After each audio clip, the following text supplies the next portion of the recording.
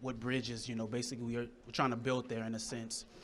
And first off, I'm going to start off with passing the mic to the folks and basically introduce yourselves and what organization you're with, and you just pass the mic on.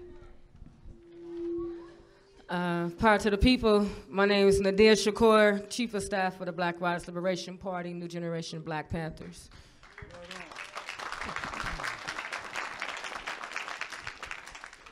A second, power to the people. My name is Ashanti, Alston. I'm from New York, New Jersey. Former member of the Black Panther Party, also former soldier in the Black Liberation Army, former political prisoner, all of that stuff there. Right now, national co-chair of the Jericho Amnesty Movement.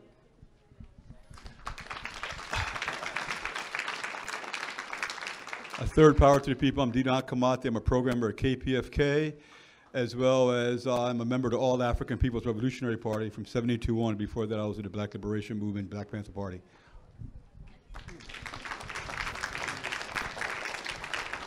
My name is Roland Freeman. I'm representing my brother, Elder Freeman. He had a little surgery and he couldn't be here today, so I'm stepping in for his place.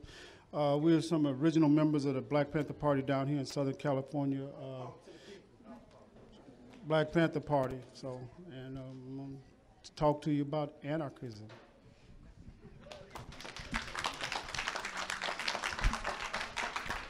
All right, and now I'm going to give the mic to Bilal Ali to speak about a sister who just recently passed away, Sister Samaya, who was also a revolutionary and member of the Black Panther parties, who was, until her death, was putting in work in her community. So I'm going to give the mic to Bilal so he can show the sister respect. I'm Bilal Ali. I'm with Jericho Amnesty, Los Angeles, and the Nat Turner Guerrilla Cadre. We want to start off before we begin this panel with a little honor for our sister, Samaya Kambuti. Some people knew her as Sister Samaya. Some people knew her as, back in the day, in the 60s, Peaches Moore, and some people knew her by other names. If you don't know who this woman is, I was listening to some of the panels today in discussion around the gender and feminism and such, and made me think a lot about her. Well, Samaya was a member of the Black Panther Party for Self-Defense in the LA chapter. And many of you probably heard about the infamous shootout on 41st and Central between the Black Panther Party and the Los Angeles SWAT squad. That was the debut of SWAT. They made their debut that day, and they got embarrassed. And they attacked the Panther headquarters. There was some of the members are here, still living. There was a 4-hour shootout. Samaya was the sister that was in there. She was in there with her comrades, and she picked up that gun also too, and they held off these pigs for 4 hours. And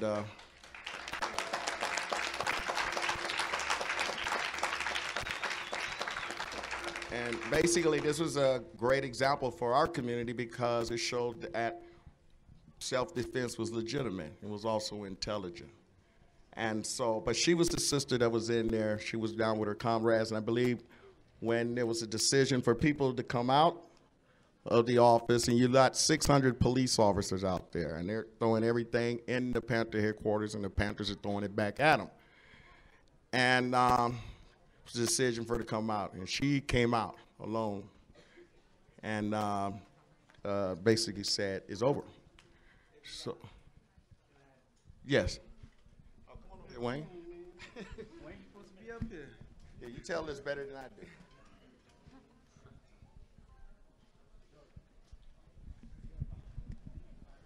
Yeah, well, number one, Peaches didn't do any shooting. You know, she was in the shootout, and she was in charge of communications. So she went up to the communication room and contacted, people such as yourself, and the news media, and our national headquarters and everything, and let them know that we were under attack. Now I want you to picture this scene. After 4 hours, we had run out of bullets for most of the guns. We had run out of shotgun shells and .30 calibers, and that's what we mainly had. And at that point, we had been shot out of positions. It was a 2-story building. So, you know, the snipers had started to close in and get their range. So we were all piled up in one room. And the situation was so intense till Mr. Freeman, right there, who had been shot numerous times, asked for a pistol because he didn't want the police to run up on him unarmed. That was how intense it was, and that's what our mindset was, that we were going down for the count. And a tank was coming down the street. We knew that was coming. We could hear the police on the side of the building. So at that point, you know, the conversation was, and it was a conversation, it wasn't just an arbitrary act, was should we give up? And then when that was decided, you know, who's going outside, you know, so none of us wanted to go. And Peaches, being the woman that she is, agreed to go outside, and she went out. And, you know, we had a 4-hour shootout. We didn't know what was going to happen. The remaining guns, we covered her as she went outside. And, you know, had she been shot, we would have all died in there. So, you know, she saved our lives. It was a very courageous act. And make no mistake that she went outside, you know, in front of the police after a 4-hour shootout. And you have to remember the times that were involved, you know. We were right there in the black liberation struggle, right after 100 years of Reconstruction, right after desegregation and lynch law, right after police brutality and everything else. So all that was in the mix. It wasn't like it is now. All that was in the mix. And for her to go out there, she had more balls than all the rest of us. So all power to the people, power to Peaches. Thank you, Wayne. Right.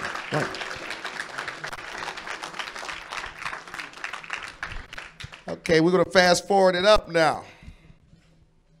Later on down the line, well, one of the programs that was instituted by the Black Panther Party in Los Angeles was around the issue of sickle cell anemia that was running rampant through our communities, and it wasn't being addressed through the capitalist healthcare system. And people took that responsibility, that initiative, and started educating the community about this disease, some of its causes, and setting up free clinics. So that was set up. Fast forward some more. Sister Samaya, she had sickle cell anemia, and which means excruciating pain. I sit up with her nights and nights, helping her over this pain.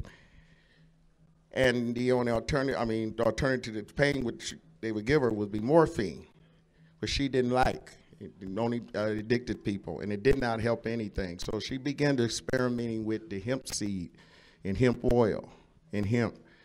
And she started developing remedies where people didn't have to go and shoot the morphine and have to go through this pain. And she went to a conference with a lot of these folks that's behind the medicinal marijuana movement, and they laughed at her when she suggested that drinking hemp oil can ease the pain for sickle cell. And she was laughed out the room, and she was crying. She was going to quit, and she had a few comrades there, you know, soothing her. So that night, one of these folks that was at this conference went into, they call them an episode, and she went into this excruciating pain, and she just happened to have a bottle of the hemp oil that Sister Samaya gave her. She would always give this to people, and she consumed it, and it took the pain away. So that next day, Sister Samaya was the greatest thing since sliced white bread at that conference. You understand what I'm saying? So she carried that tradition. When I'm getting at, she carried that tradition from that Panther Party in dealing with that disease. And further on, she became one of the major advocates in the state of California, pushing through the Compassionate Youth Act for medicinal marijuana. She helped pass that through, and at the same time, using this as a remedy for ailments.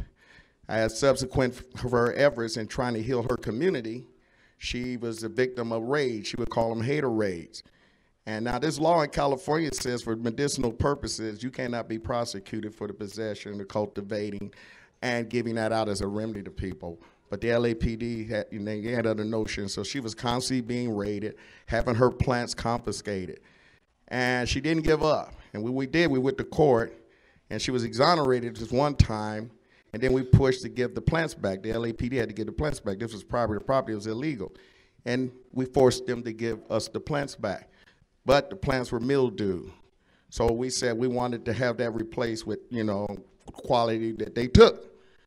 And they says no. So anyway, we initiated a lawsuit that went on and on and on about that. But fast forwarding up again, she never gave up. She was always a soldier, very stubborn, a little small lady, maybe about $1.15, but had a colossus heart and soul. And the brother was talking about the shootout. That was December 8, 1969. 39 years to that day, December 8, this past Monday, we sent Sister Maya on to her ancestors. So it's quite ironic that in some ways come full circle. So this is the spirit that we came up in the Black liberation movement. A lot of us still harbor, and we still strive for, and we're going to continue to push for, and that's basically where we're coming from.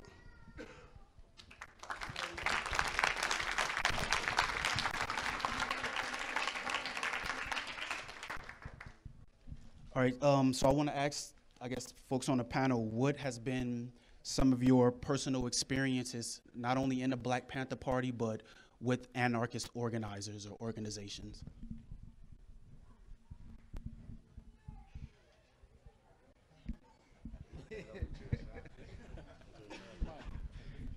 Ready for the revolution. Last anarchist convention I attended was a number of years ago in Santa Monica. And at that conference, there was a third world panel where people of color broke off and set up a panel. I was asked to speak at that. In our discussion and dialogue, one of the things that became clear was that the Black, brown, and Asian anarchists were following European anarchistic theoreticians.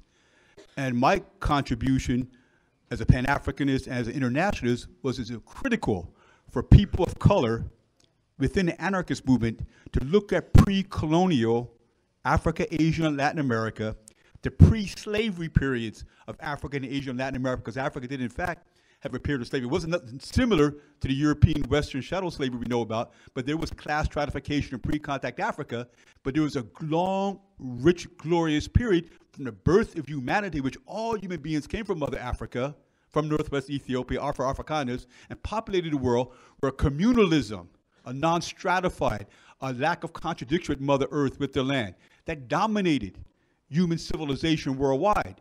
So my challenge to the young people of color anarchists was to, of course, study Marx, Lenin, Bakunin, all the great anarchist theoreticians coming out of Europe and the United States. But most importantly, let's go to the roots of this notion of a non-hierarchical, a non-chauvinistic, a non-sexist, of a non-commodified society. Let's look and study what you call it philosophical anthropology, ideological anthropology, and go to our roots and historical contribution of Africa and people of color to egalitarian society, because the mothership of egalitarianism came out of Africa. And it hurts me to see people of color following European anarchists as if that's the godfather of the notion of anarchism, when in fact, we all have made a contribution. I'm not denying the contributions of contemporary European and white anarchist theoreticians to the development of anarchist theory, but it's also a root. It's kind of like when I was young, I always thought that Newton discovered and made the law of gravity. As I developed critical thinking, I realized he just happened to be the European that wrote a theory, and because all the textbooks I ever studied was written by European textbooks, also Newton's law of gravity, but Newton didn't discover the law of gravity. The first human being that had consciousness, threw something up in the air, came down, understood the law of gravity. You follow what I'm saying? Y'all dig what I'm saying? So I think it's very important for us as human beings to look at the contribution, because sometimes in the left movement, there's racism, there's intellectual chauvinism, and we've got to combat that because we've all made a contribution. So in terms, and also I have to big up what's going on in Greece today. I have to big that up. They have really shown the power of young people and students in alliance with the trade union movement, in alliance with different Marxists and different progressive forces to challenge state capitalism, state bureaucracy in Greece. And it's a role model because, as you well know, it's spreading throughout Europe. And objective economic, political, and ideological conditions are ripe in the United States. What we have to do is get out of our little sectarian bags. I look around, I don't see Africans here. I don't see black folks here. What's up? So I think it's important for us to kind of begin to acknowledge the historical contribution of all humanity, especially Africa and African people, because of the, what they call the Manichaean leitmotif, that which is black, whether it's images, whether intellectual, whatever is considered negative. So we run away from our contribution to humanity. So that's all I got to say. No, that was well said. Well said. The young man said, as far as being the Black Panther Party and anarchists and so on and so forth. When I introduced myself, I told you I was speaking from my brother's name is Elder Freeman. He's in the Bay Area up in Oakland. Some of you guys may know him, but he likes you guys a whole lot, and he speaks of you highly, and that's why I'm here to represent him. And in certain terms, I guess I'm an anarchist because I believe in, like burning this motherfucker down. I really don't really give a fuck. Excuse my language, but I'm gonna just, he told me I was coming to an anarchist meeting, so I feel like I can speak my mind with you anarchists. You understand? So, when I joined the Black Panther Party, like I told you, me and my brother, we was some of the original members that joined the Black Panther Party under Bunchy Carter. And when we joined the party, when it was just a small nucleus, maybe 30, 40, 50 people, our goal was to overthrow this motherfucker straight out.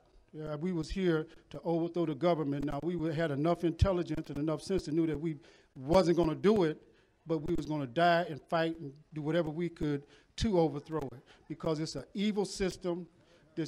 All of this is just bullshit, and it's perpetuating itself, and it's perpetuating itself on the blood of everybody, all the people in the world. Everybody suffers, so we can just sit up here with microphones in our hands and sit in chairs and cement and all this stuff. So, I mean, if you really believe either you are a federal agent or you really believe that this is some corrupt shit and it really needs to be destroyed, and that's basically my whole point of view. That I live my life that way. Unfortunately, we do find ourselves, I'm 63 years old now. I dealt with a little cancer, got false hips and stuff. So there is a reality, even when you know what's wrong and you fight it, there's still a reality where you have to live in it and be a part of it, but that don't mean you have to accept it and bow down to it. So don't never bow down to this bullshit. That's all I got to say.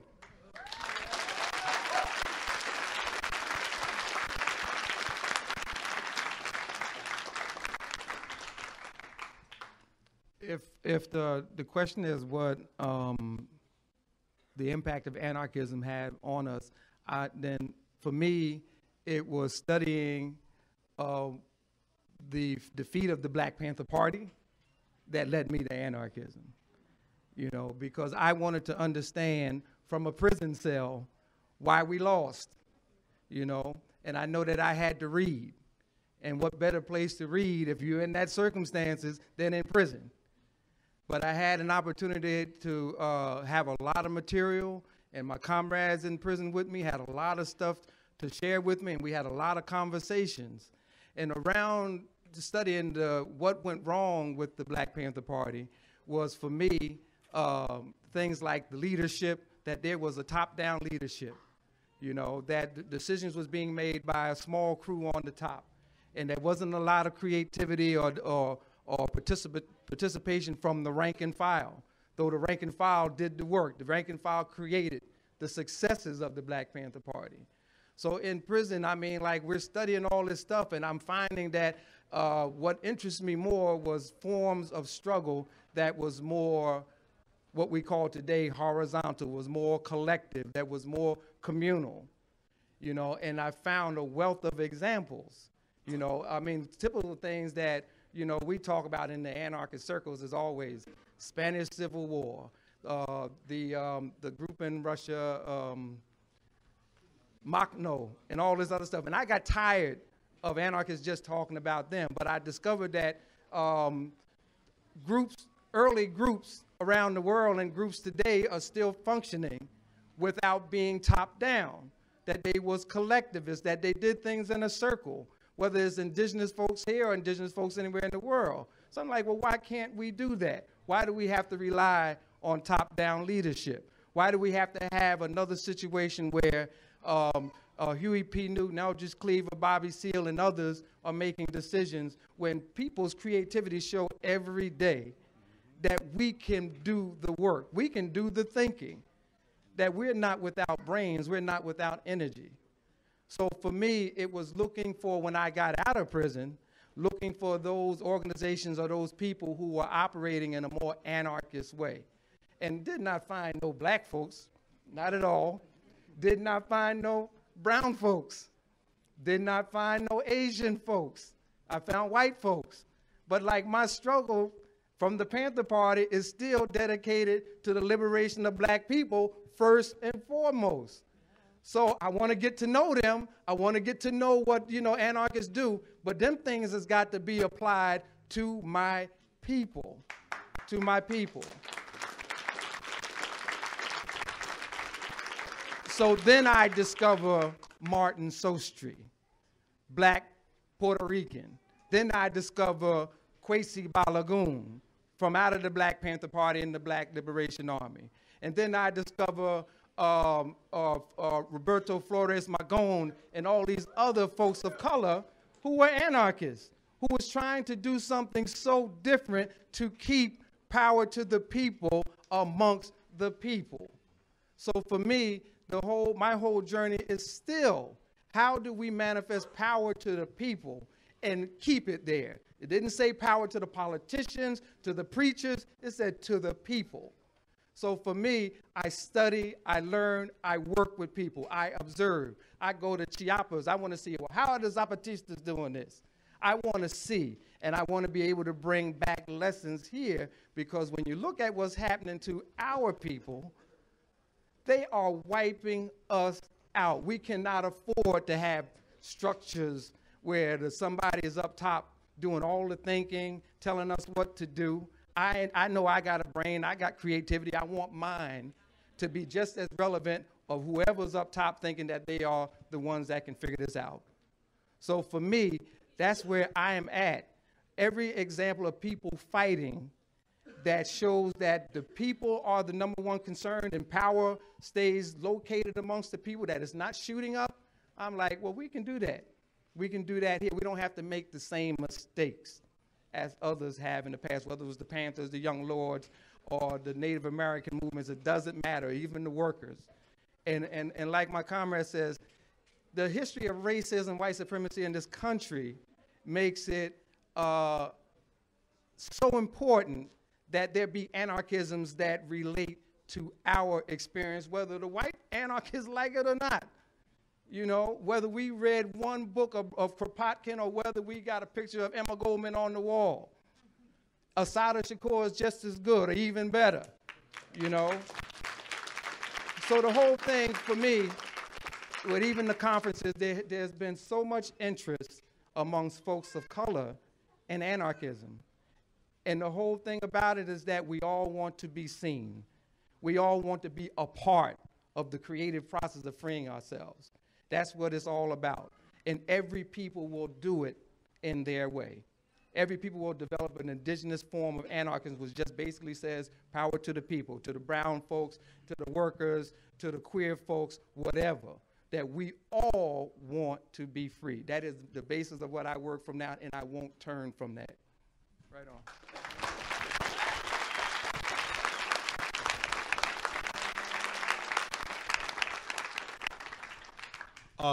Missed the introduction. Prostate took priority. My name is Michael D. McCarty. I was a member of the Illinois chapter of the Black Panther Party in Chicago. And looking out, some of you might notice I've been scanning the audience, and I'm recalling a conversation I had with someone years ago, and he asked me, what happened to the revolution? What happened to the revolutionaries? And one of the things that makes me feel real good, this is, there was another anarchist convention a little earlier, and I was here for that also. It's good to see this mix of people,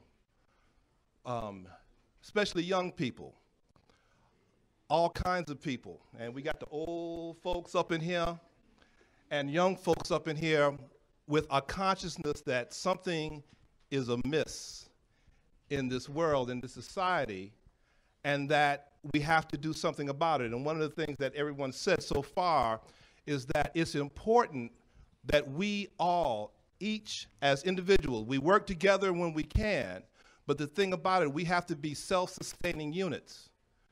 We have to, each of us who has a vision of a better world, do what we can when we can to make that vision a reality. You work with whoever you can work with, regardless of race, creed, color, social status. But if everybody around you flakes, fine, you keep doing it. What you're talking about, when you talk about revolution, you're not talking about the norm. I mean, most people don't go out of their way to start a revolution, to be part of a revolution. It's not what people normally do. Most people want to have a nice, easy way of life. And it's usually things that force us, thrust us into these situations. There was a quote, one of my favorite quotes from Mao, from the Little Red Book. Social practice is the criterion of truth. People can talk and say, but what's important is, what do you do? On a day-to-day basis, what do you do? There are a lot of different ways to approach we got enough problems in society, in this society, in the world, that every approach is valid and needs to be dealt with at every different level. You find the level that you can get in on. And the bottom line is that social practice is the criterion of truth. Do something. God, what was that quote? No. This is much. Do something. Do something if you only spit, but do something, and that's the end of that.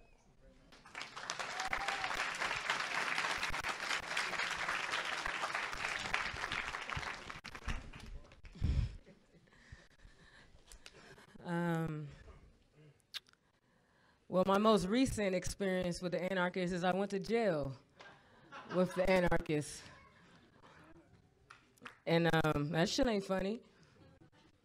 On some serious, I'm about to put y'all up on the reality of the revolution.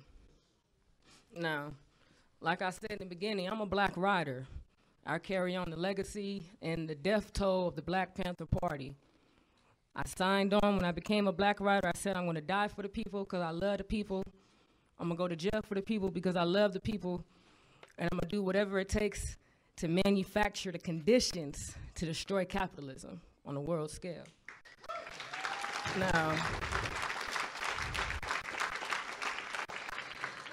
Now, what I want to say is I want people to understand that everybody here, you say you're an anarchist or you're a revolutionary, now we're here to build solidarity. But you cannot build solidarity on stupidity. You cannot build solidarity on individualism. Now, we as the Black Riders, we want to work with any organization and any individual that wants to end capitalism, end fascism, and wants to raise the people up, like my comrade said, and put the power back into the hands of the people. But you have to be smart. You have to analyze.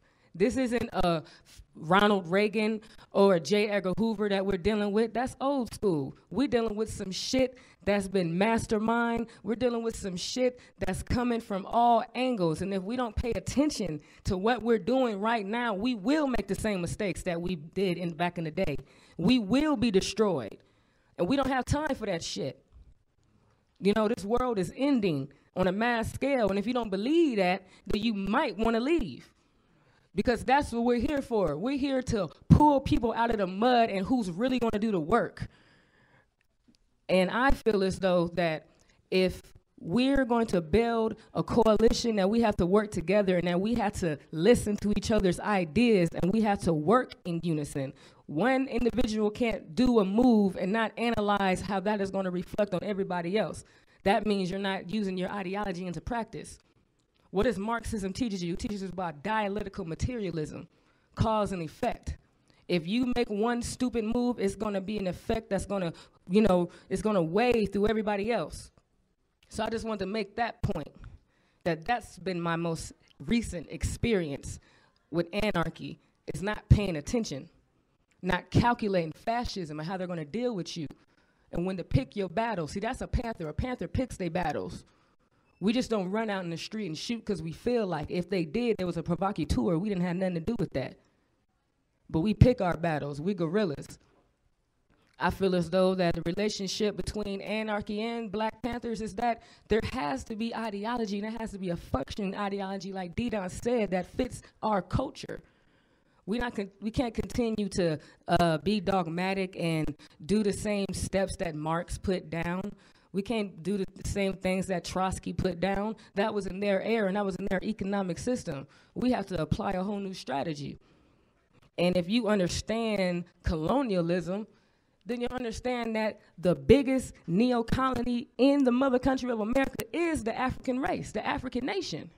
And that means we have to put our work in to uplift our nation. We have to build a revolutionary vanguard that is going to manufacture the conditions to uproot the people and put the power and the weapon back into the hands of the people. But if we're going to work in coalition with any group, with any anarchist, then they have to follow the ideology of that vanguard. You have to follow, because you don't have calculation. You don't have a critical analysis. We organize gangbangers as the Black Riders because we understand that they are one of the greatest anarchists. They are the epitome of anti-authoritarianism. That's why we organize gangbangers. But who are you going to organize to manufacture the conditions that we need to rise ourselves up out of this bullshit that we live in? That's what we should be here about today. And it's not going to take just one night. We're not saying that. But what we are saying is that we recognize what we're going to do. They recognize the work that they've already done. But what we're saying is, if you call yourself an anarchist, if you call yourself an anti-authoritarian, if you want to be egalitarian, then you have to find an ideology that fits your cultural background. And if you are an anarchist of color, then that means you need to fall up under communalism, because that's where you derive from. That's your indigenous ideology. You do not need to base your soul spiritual guidance on a European dictate that is foreign to you. Like my brother Dedon said, I love that he made that point, because that's one of our biggest contradictions with anarchism, is that it doesn't fit our personal cultural needs as African people and African people abroad. We have to find ourselves. And that's it.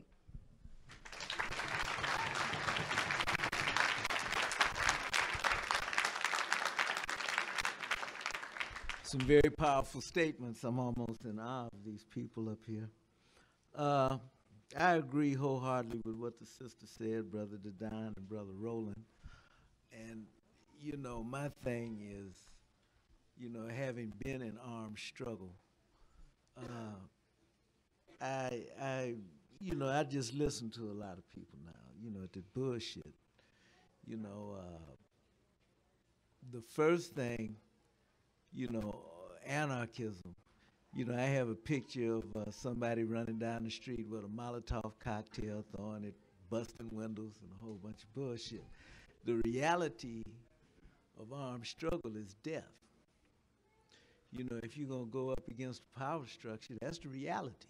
You know, they got tanks, they got planes, they got bombs that will kill you and leave the building standing. So, you know, I'm very against bullshit. I'm very against the unnecessary loss of life. And I'm very against posturing.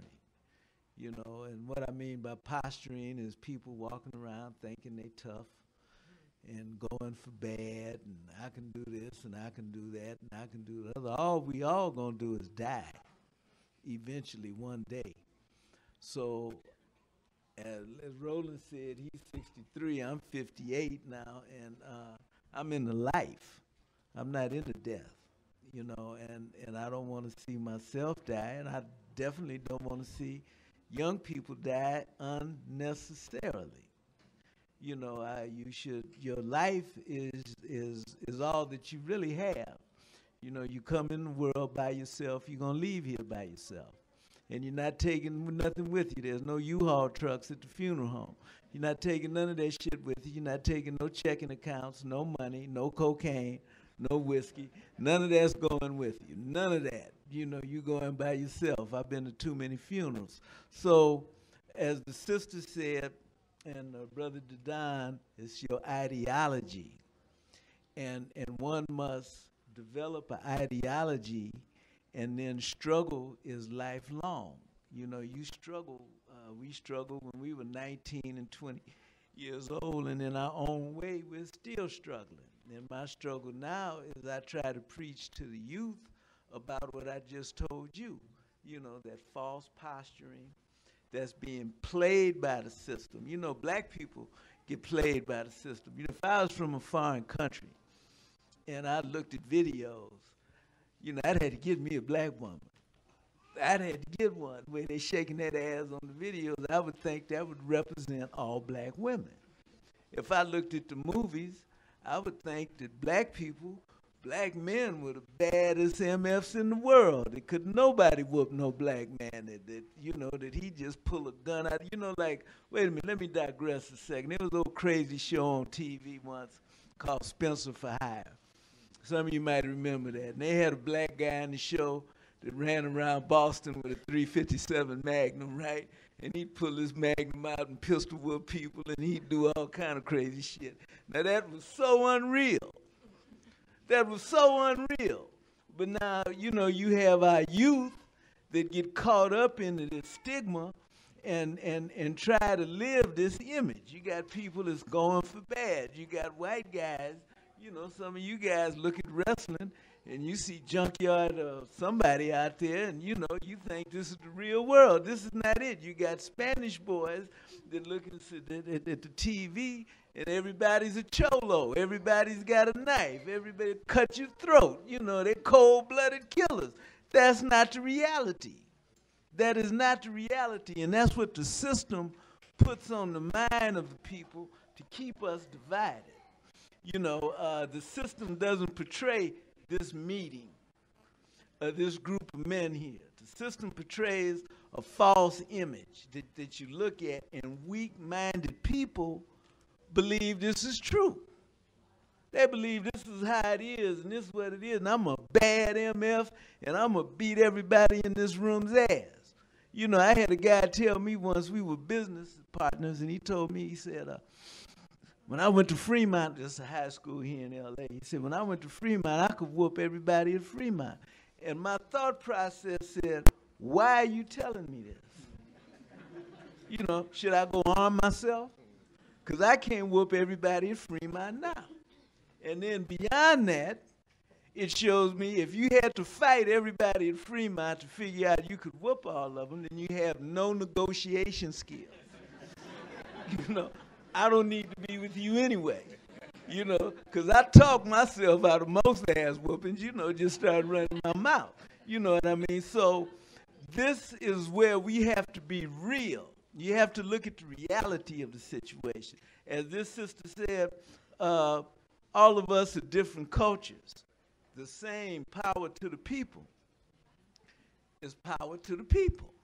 Black power for black people, white power for white people, Chicano power for Chicano people, red power for Asian people. Everybody needs their power. I don't have a problem with that. You know, then once we recognize our power base, we work together as a people. You know, so again, you know, the anarchy is good, but you have to have an ideology, you have to have a program, and you have to be pro-people.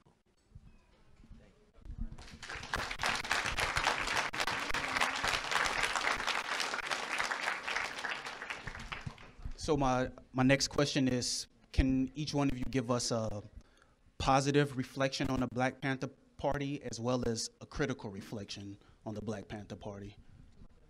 Original, as well as now, you know, because New Age Black Panther parties and what you guys are going through, give us some, if you can also give us some positive experiences as well as negative. Well, the Black Panther Party was very positive. You know, somebody asked me once, what rank were you in the Black Panthers? I was just so proud to be a member of the Black Panther Party till, you know, I never aspired to be a general. We call them generals, you know, and we used to say all the generals were at home sleeping and the paper boys were shooting their ass off. You know what I mean? But the experience was power. And what you have to look at, that the Black Panther Party was the culmination of 100 years of Reconstruction. Mr. Freeman is an expert on the Civil War. And during the Civil War, you know, black people fought in the army, but we never had our cleansing. When the black troops moved in at Appomattox to defeat the Southern forces under Robert E. Lee, Grant allowed Lee to surrender. So in our black history, we never had that cleansing. And then right after the Civil War, you know, this guy, what's his name, Bedford Forrest started the Klan and the Night Riders and all that, and the whole black movement was, dissipated. So the Black Panther Party came up out of the civil rights era, out of the 50s, out of the 60s. You'd have to say all the way back to the Civil War. We were that legacy. You know, in my life, I could feel lynching. I could actually feel it. You know, growing up in the South, in Port Arthur, Texas, you know, I saw the black, you know, like they had the restrooms, white only and black only, and black men and women and this type of thing. And, you know, when I went to Texas, my grandmother had to tell me how to act, and I did some things that you know, that I wasn't supposed to be doing. Like I mooned the milkman. I didn't know the white milkman was delivering milk, and I mooned the milkman. And we was on the train going to the South, and I was running across the train, and the conductor hit me over the head. And at that time, I thought my grandmother was the biggest person in the world. And when that guy hit me over the head, and I went back to my grandmother, and I saw her bow down to this white guy. I mean, bow down to this white guy that busted me. My eye was busted and still slanted. You know, that hurt me. That hurt me. That's what made me join the Black Panther Party. You know, because I wasn't going to allow that to happen no more. You know, so the party was positive. It needed to be done at that time. That we had a right to defend ourselves. That needed to be said, and that needed to be died for. You know, we had to die for that. We're going to defend ourselves. This is our office. This is our house. You're not coming in here. That's the end of that. If you don't have a say, and you have the same right. It's not just a black right. That's an American right. That you have the right to defend yourself against any act of aggression. Now, once you start attacking somebody, the shoe goes on the other foot. You understand? They have a right to defend themselves against you. But as a people, and we cannot really, I don't believe in nonviolence, turn the other cheek. You know, that shit is dead. You know, I don't believe in that. I believe that you have a right to defend yourself from the gangbangers, from the mafia, from the police. I don't respect no gangsterism on any level. I don't respect gangsterism. I respect people. And so, yes, the Black Panther Party was very positive. I don't want to go too far.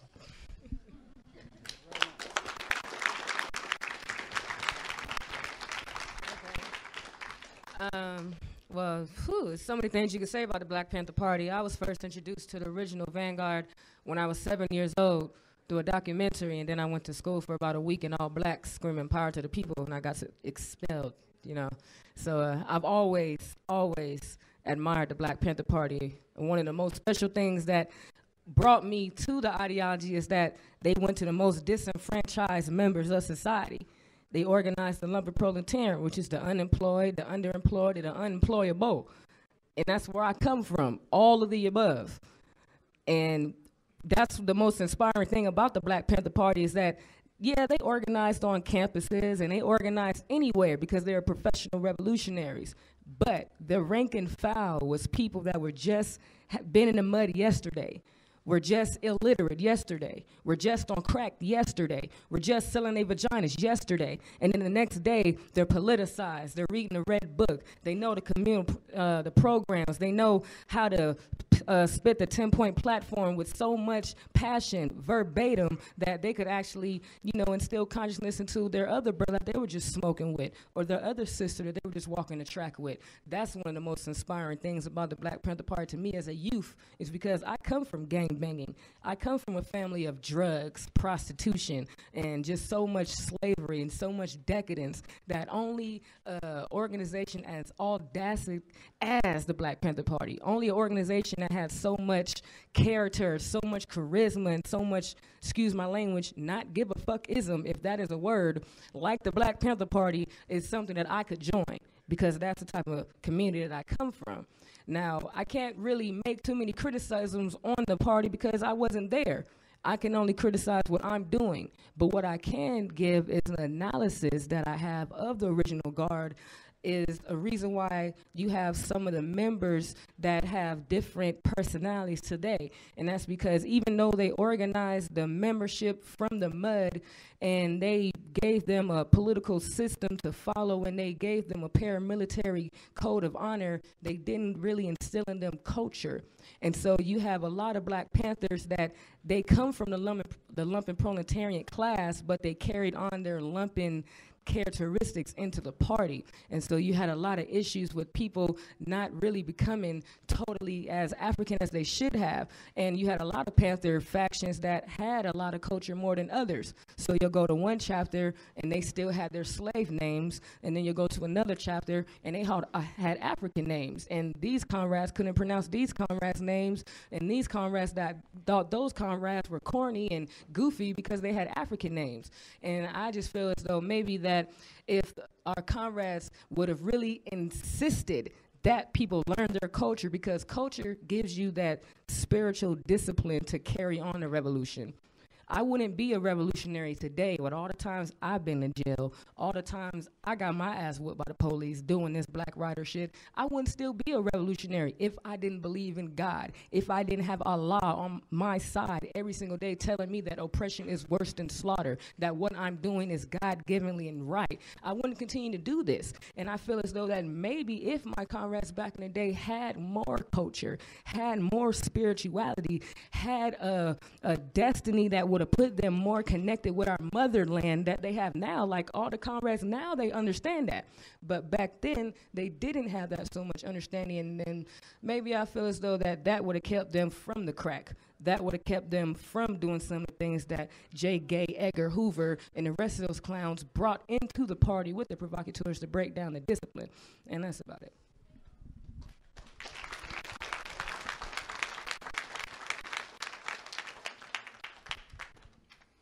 Fred Hampton. Next year will be the 40th anniversary of his assassination. And one of the things that was remarkable about Fred Hampton was that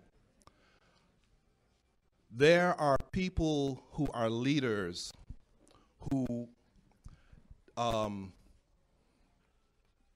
great leaders, but they don't inspire and stimulate growth within the people who are following them. Fred Hampton was one of those people who motivated and instilled. Fred Hampton could come up here and say to everybody in this room, y'all can walk through that wall, and we'd all be walking right through that sucker. He was that kind of individual. And he didn't have a big ego about it. It wasn't about him. It was about the revolution. I was sitting here listening. I was listening to several people who gave quotes from Fred. He was dynamic. He was positive. He was someone who taught me the meaning of commitment, because his commitment was absolute and total. And it was the kind of commitment that made you want to have that. And people, that doesn't come along often, all right? And he was snuffed out at 21 because he had that, because that is dangerous. That is absolutely dangerous. That kind of will to inspire and to motivate, that's dangerous stuff. If you got it, watch out, but get it out. The thing, the negative,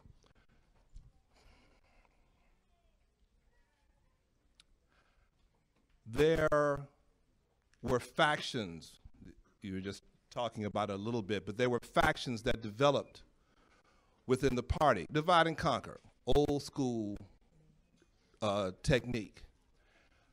And it's a reality. We have people have different personalities.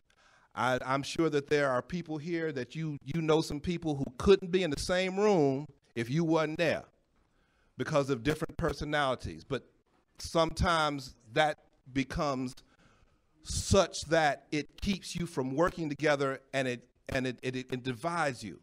And it hurts me that to this day that some of those antagonisms still persist. But that's human nature. But Fred Hampton, if you don't know about Fred, find out. If you haven't read any of his speeches, they're on the internet. They're the See the Murder of Fred Hampton.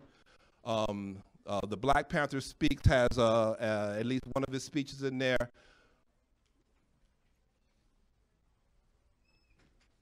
Fred.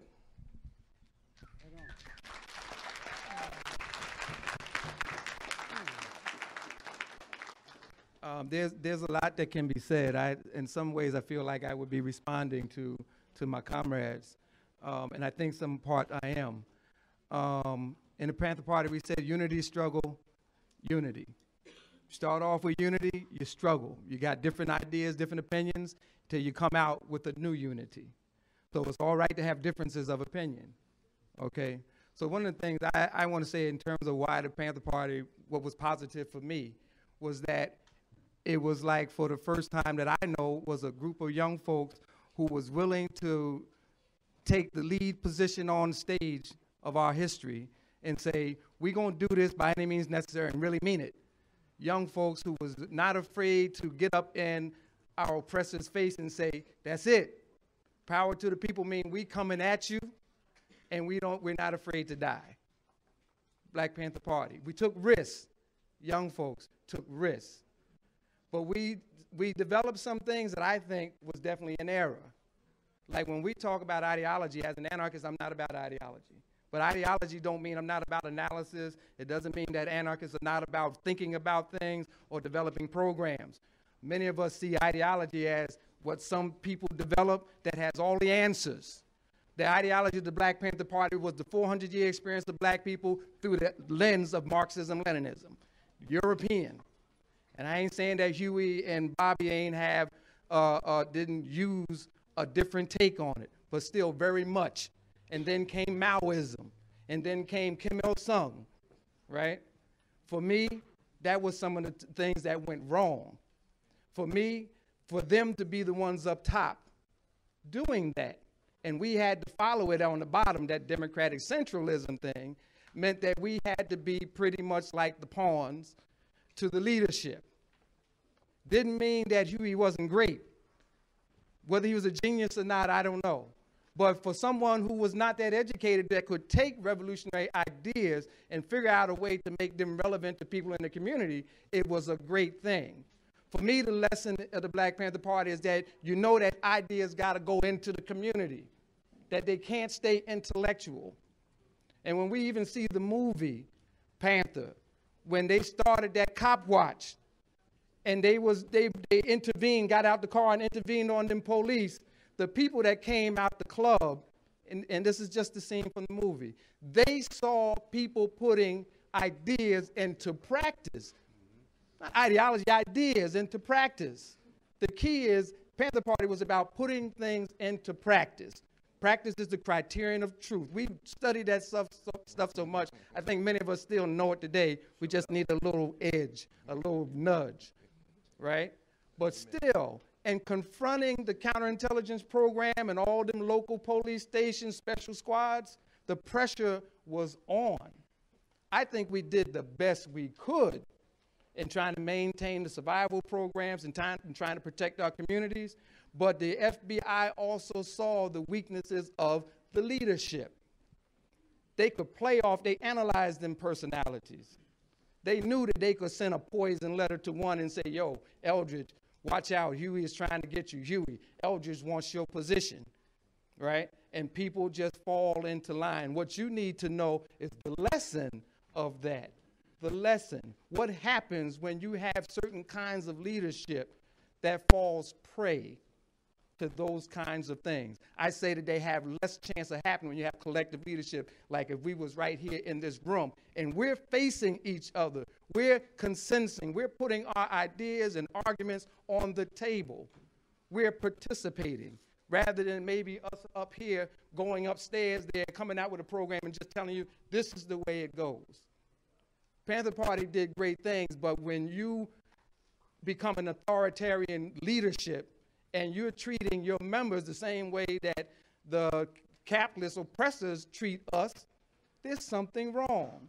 When your vision of socialism is not too much different from that capitalism that you're just saying that was going to be communal, and when you see that these so-called socialist revolutions, ain't none of them won, ain't none of them put power to the people into play, you got to be critical. You got to be critical. For me,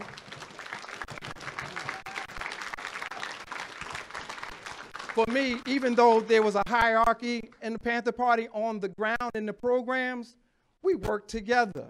Study groups, each one teach one, taking that red book and passing it around the group. You take a paragraph, you read it, break it down. If you need some help, someone else in that room around that circle is probably going to be able to help you. We were learning to put them programs into practice. Everybody had to come in, get your behind up, 6 in the morning, do the work. The experience is collective, regardless of that contradictory top-down leadership. So what I look at is, what did we do that was good, and how can we build on that? There doesn't even for that necessarily have to be another Black Panther Party or even another Black Panther Party type group. There needs to be organizing that takes them lessons on whatever you name your group, because it ain't in the name. Black Panther is just the name. It was the people that was the magic of the Black Panther Party. We got to look at what caused us to lose, to participate in our own destruction. For me, if you got an ideology that has all the answers, you got a problem right there. Can't nobody else tell you anything, which happened with the Black Panther Party. The People's Revolutionary Convention in 1970, great opportunity, almost like a Zapatista encuentro. But the Black Panther Party said, no, we got this, we're leading this. You got all these other groups here that's saying, the women, the Puerto Ricans, the Native Americans saying, we got a program, but the Black Panther Party still wants to be in charge. You can't have that. Don't shut down no other groups' creativity, their self-determination. So the criticism, the critical parts for me is, what led us to self-destruct? What caused us to lose the respect of the people? We know what the oppressor is going to do. We know how the media is going to paint us. Criminals, murderers, killers from the hood, all that stuff, fine. But we had a brief period with them programs where people even began to respect the lumpen in the neighborhood.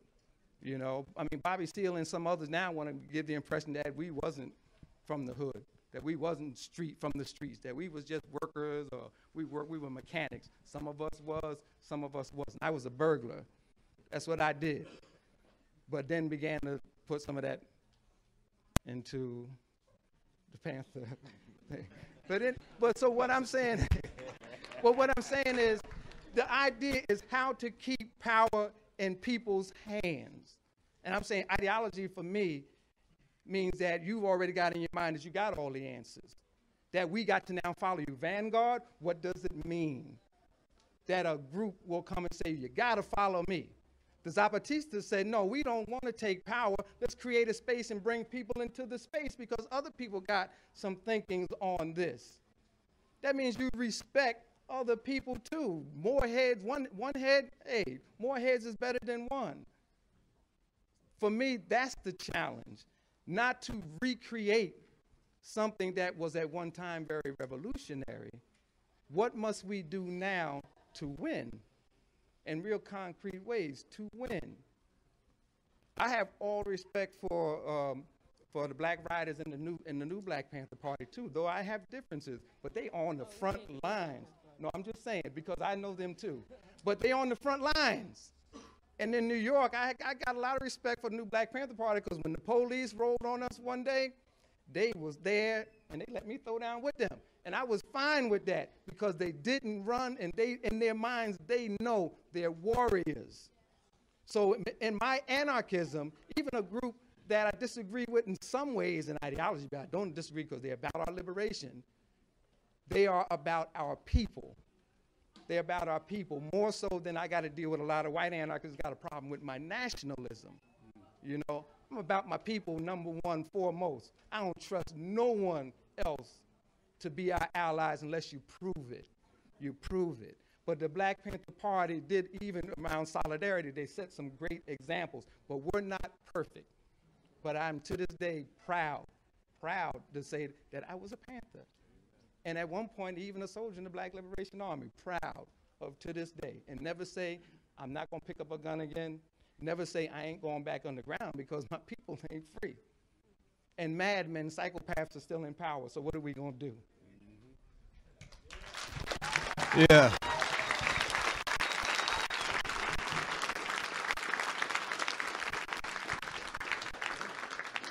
On my way over here, I got a phone call from a buddy of mine who had just received a DVD. It's called like 586 Attempts on the Cuban Revolution on Fidel Castro. And I actually want to get a copy and I'll make it available to you. But what blows my mind is that Cuba, a little tiny rock, little island off the coast of Florida, you can actually stand in Key West, Florida and see Cuba. That's how close it is to the greatest, largest, meanest imperialist power in the world. Has sustained 12 U.S. presidents. Every U.S. presidents have committed themselves, especially to their Florida bloc, but committed themselves to smashing this communist country off the coast of Florida. And they have failed. FBI, CIA, over 186 U.S. intelligence agencies, together with the British and Israeli and the French. We can go, every capitalist, imperialist country in the world has attempted to overthrow the Cuban Revolution and have failed. So for me, the demise of the Black Panther Party was not because of the FBI or CIA. If the FBI and CIA was that strong, there would not have been a Vietnamese revolution, a North Korean revolution, a Cuban revolution, the liberation of Ghana, Guinea, Mali, the Congo. They would not have occurred. The critical question for me, and this is, I'm going to start with the negative then the positive, it's a question, and he might not like the word ideology, but I don't use ideology in a Marxist-Leninist sort of way, nor do I deal with political parties in a vanguard party sort of way. Many of us have studied the revolutions in Guinea, for instance, in Ghana, and talk about mass party. Everybody automatically is a member of the party. In fact, if you study Cuba carefully, the Cuban Communist Party does not run Cuba. They have a mass democratic process. And August, a cat named August, and I have the DVD, and I played it on the radio, I'll do it again, talks about the mass character of the Cuban Revolution. Because if Cuba was an elite society, okay, an elitist run by Cuban Communist Party, which only 4 or 5% of the members of the party, the CIA and all these intelligence agencies would successfully have overthrown the Cuban Revolution. Because everything from the voice of Martí to literally billions of dollars being funneled in to finance counter-revolution, chemical warfare, swine flu, poison cigars. They even had some shaving cream they tried to get with Fidel's beard. They put the shaving cream on. I mean, the cream on his face, his beard would fall off because the US CIA thought that without the beard, he would lose his charisma and people would hate Fidel Castro. That's how stupid they are. So, I mean, it's really ridiculous. So for me, the central question is ideological. My problem with the Black Panther, I joined a party in San Diego as a young college kid because of revolutionary black nationalism. That's why I joined.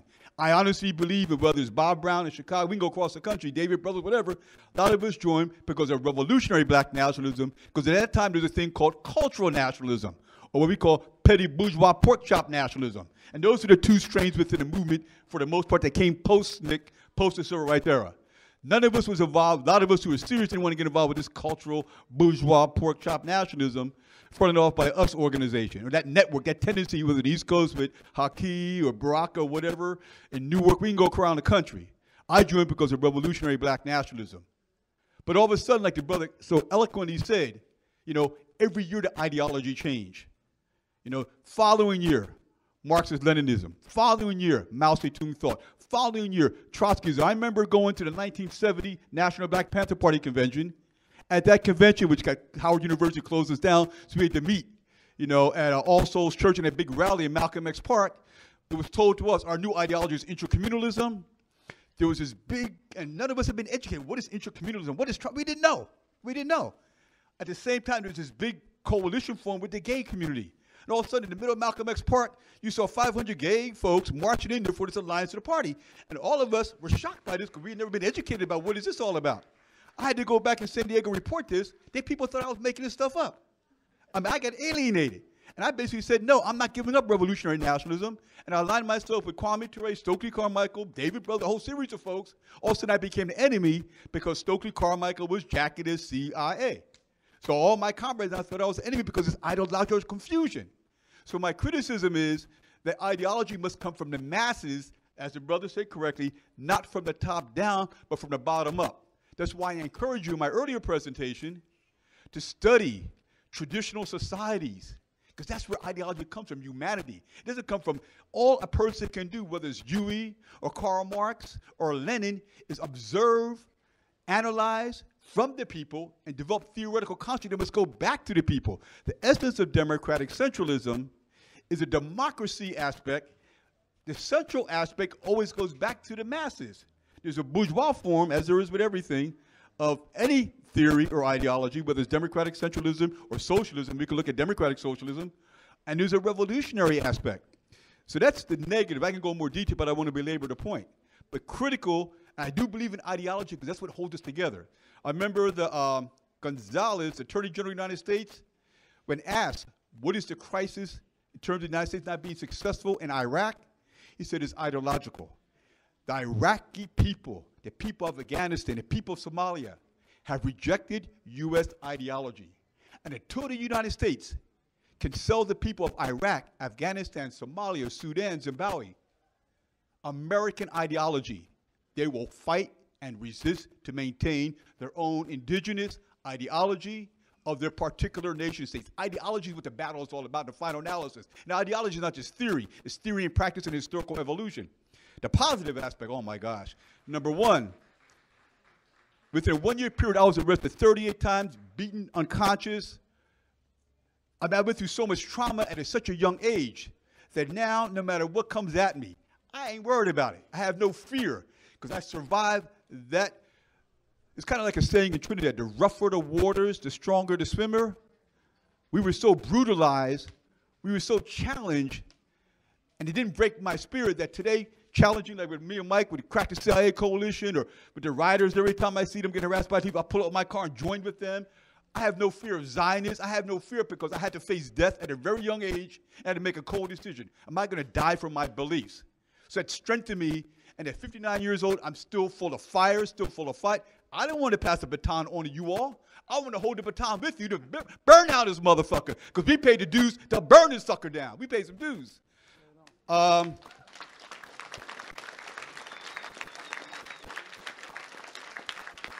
other aspect of the party was the internationalism. The alliances that were made with the Puerto Rican comrades, the alliances that were made with the Chicano, the alliances made with the American Indian movement, the alliances made with the Eritrean movement in North Africa, the alliances made with the Algerian Revolution, the alliances are made with the liberation movements throughout the world. The party taught me internationalism. Because sitting in San Diego, all I knew was black and white. We didn't have too many Latinos or Mexicans in those days. And the party taught me internationalism. And the third thing, and it's still alive today, is my comrades.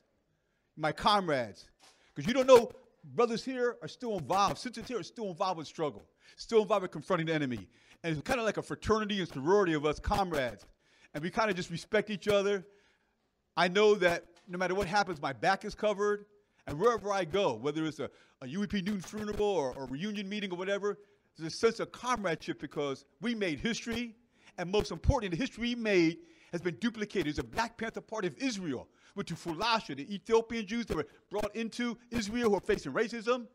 There's a Black Panther Party in India, the Dalit. The largest population of black folks in the world is in India. Y'all call them untouchables. They're dark Indians, black Indians, who because of the racist caste system of Hinduism are brutally oppressed. with karma, generation after generation, they must maintain this lower caste. You can go to Sweden. You know, brothers and sisters in Sweden face racism, have taken the spirit of the Panther and applied it wherever they are around South Africa. So the legacy of the Black Panther Party, and I disagree to say the party is dead. The spirit still lives on, whether it's Malik Zulu Shabazz, the Black Riders, it's all over the world. So that though physically the old original organization does not exist, the ideological, the spiritual, the militancy, that fire will exist 1,000 years from now until we get the goddamn liberation. Because people understand the Black Panther Party represents revolution.